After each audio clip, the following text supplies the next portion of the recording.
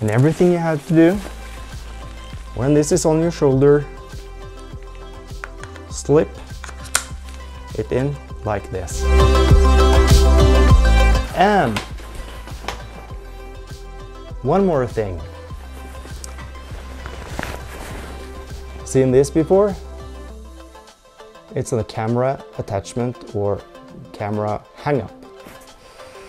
So when you have this on your shoulder, this goes all the way up here. I'm sitting a little tight to the camera, so I don't want to put it on, but this is very handy when you're carrying maybe a little bigger camera. And I always carry a photo or video camera on my trips. I don't think the phone is good enough, but it's a great backup. I can show you how this works. It's a camera clamp from Peak Design. It's attached with 2 screws, and you can use an Allen wrench or thumb screws if you want. I use the Allen wrench here because I feel it's like more secure than the thumb screws. And it's attached like this. Okay, maybe we have to screw a little more. Yep. I put the Allen wrench there. Can you see this? This hole here has an opening on the bottom, so you can just slip it on the screw like this and off.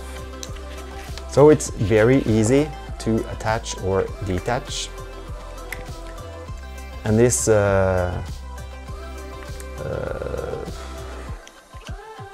what do you call it? You know, I'm speaking Norwegian normally. That's my mother language. And when I'm sitting in front of the camera and I'm going to speak English, I can't find the words. But anyway, you put the camera plate down here. I will show you. I'm going to easily attach this again. Like this. Can use your thumbs to screw these screws as well, but you have to tighten it with an Allen wrench. So make it in the position that you want.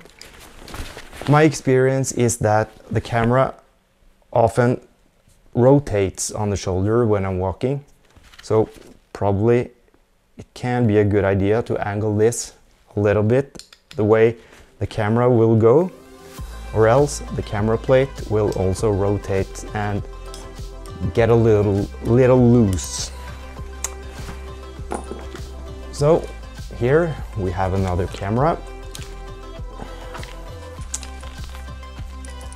The bag from Peak Design where the attachment is delivered in.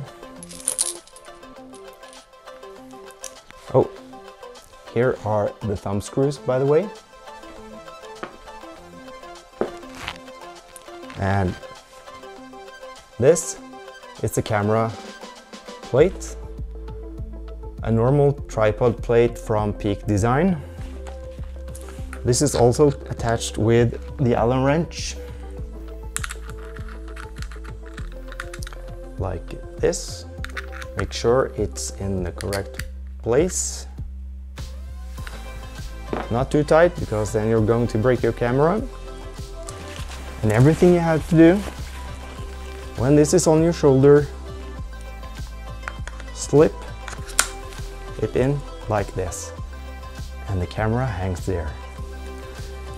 It should be quite safe to have it only like this if you have screwed the plate tight on your backpack, but I normally use the Peak Design strap around my neck anyway, because then I can take the camera out of this plate and just hang it around my neck if I want to take my backpack off. Great stuff. Haven't tried it too much when it's raining outside, because then it can be a little difficult to have a rain cover and stuff, but I will try that as well.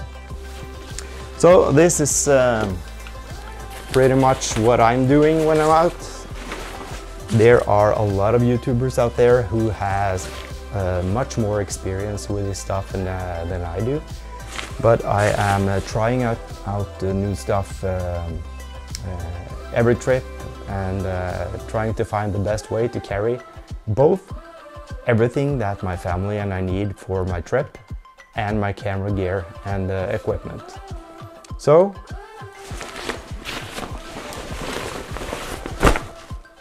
I can recommend this bag. It's a Norwegian bag, Norrøna. It's a sturdy bag made for, I think it's made for the army. And therefore, if you don't have any camera equipment or other stuff you are very afraid of inside the bag, you can't throw it, you can drag it, you can do a lot of stuff with it without breaking. It's a very, very well-made backpack.